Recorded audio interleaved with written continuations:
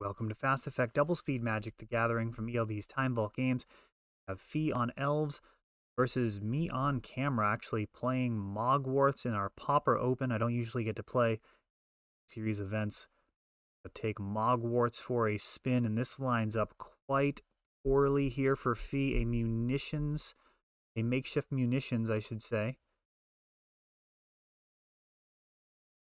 Sacrifice Ichor Wellspring to kill this Priest of Titania. Makeshift munitions going to turn any of these artifacts to a lethal king to take out any of these elves. The mana base could certainly be sacrificed if need be to stop elves from getting out of hand. Remember, elves is a deck that can go incredibly wide, massive amounts of damage. One of the cooler decks that you can play in Pauper. And now Putrid Goblin actually showing up and sacrificing his life twice to clear the board. He right now stuck on 1 forest, which normally wouldn't be a problem. With all of those mana dorks, he could have potentially played out like half of his deck. Not the case, however. Thinhorn also gets KO'd, and now the creatures have stopped coming. Viridian Longbows just sitting there without anything to attach to.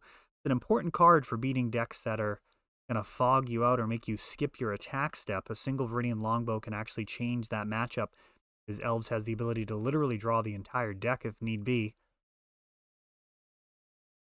Distant Melody. Very bad situation. Unearth. And, you know, that might actually just be enough, attacking with a pair of 2/2s for the next 4 turns and then sack them to close it out.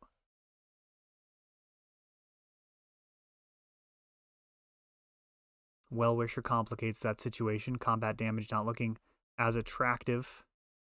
You're going to have to deal with potential life gain, so Deadly Dispute draws some cards. And it's either going to be dealing with the Well-Wisher or just going for the combo.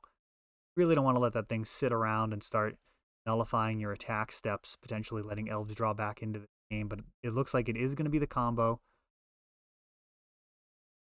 Earth had brought back that other Putrid. Now looks like kind of overkill.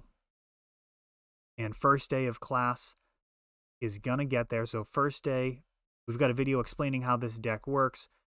All of the pieces coming together. First day of class, and then Goblin Matron tutoring up the Skirk Prospector. I guess I'll just go ahead and explain it for those who are unfamiliar.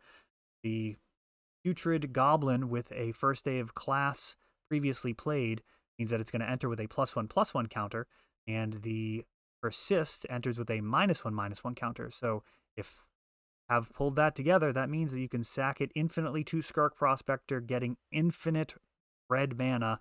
That red mana can be used to cast cards like Goblin Matron to win the game by finding a Flame Wave Invoker, a creature with an activated ability that does damage. 2 players. I mean, it's not much of a bargain. It's 8 to do 5, but when you have infinite, that's totally fine. And then the other way of killing is what we saw on board there, the makeshift munitions, just sacrificing that Putrid Goblin over and over and over again for lethal. So that lines up really, really harshly versus Elves. So hopefully the sideboard includes some potential enchantment removal. Possibly some graveyard hate. Cards like Tormod's Crypt. I believe he brings in 4 Tormod's Crypts. Very good at breaking up the combo. Elves really just wants to slow this deck down and dodge Munitions Expert. If it's just kind of trying to win the game with Skirk Prospector, first day of class, and Putrid Goblin, like that's going to be a little bit tougher. They can't use the graveyard.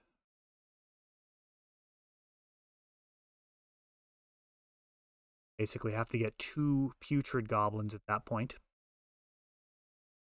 They also have access to Dispel, a card that can counter first day of class. So far, Moggwarts been performing incredibly well.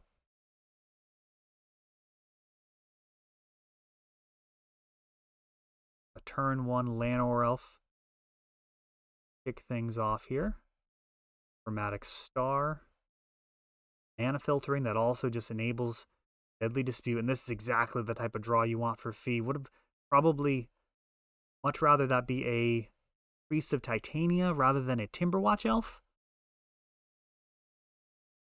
Priest of Titania would allow this turn to just absolutely vomit just all the elves onto the board. Just a total deluge of green cards. We do have a Lead the Stampede that hits for 4 cards. I mean, that is also pretty crazy. But yeah, untapping Priest of Titania after it's played a bunch of elves is one of the more satisfying things that you can do in the format. Probably dead next turn. Timberwatch Elf pumping right now just for 4. The next turn, all of those other elves are going to be able to join in, and you're going to be able to tap and untap Timberwatch Elf. Oh, but here we go. Going to be first day of class into the kill. Just like that. A turn 3 kill to wrap it up. And plenty of card draw anyways, even if it wasn't for the munitions in hand. Very likely would get there with all of that card draw. So wow, Moggwarts, it's the real thing. This is a format defined by all of the aggro decks, but this is a combo deck that can potentially outrace them. Got to give it a try.